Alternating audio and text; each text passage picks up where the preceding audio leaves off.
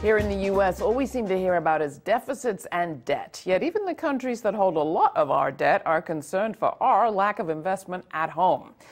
China's pension fund head recently said that the U.S. government needs to reduce not just its fiscal deficit, but its trade gap in order to maintain the dollar's stability.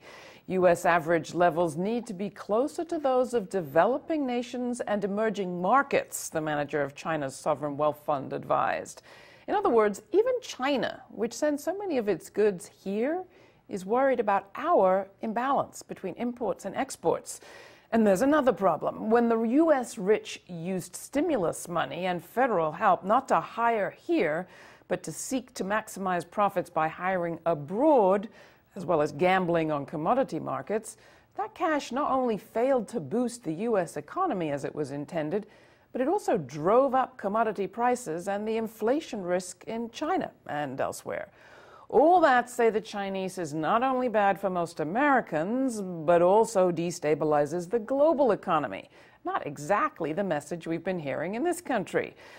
The piece the Chinese remember but our media tend to ignore is that ours is a global world. Our so-called jobless recovery in the U.S. is no great news for anyone.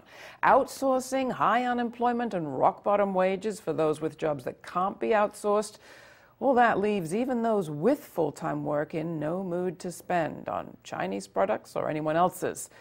Less faith in the U.S. economy and its currency abroad will likely make our national debt bigger, not smaller, as the value of Treasury bonds teeters downwards.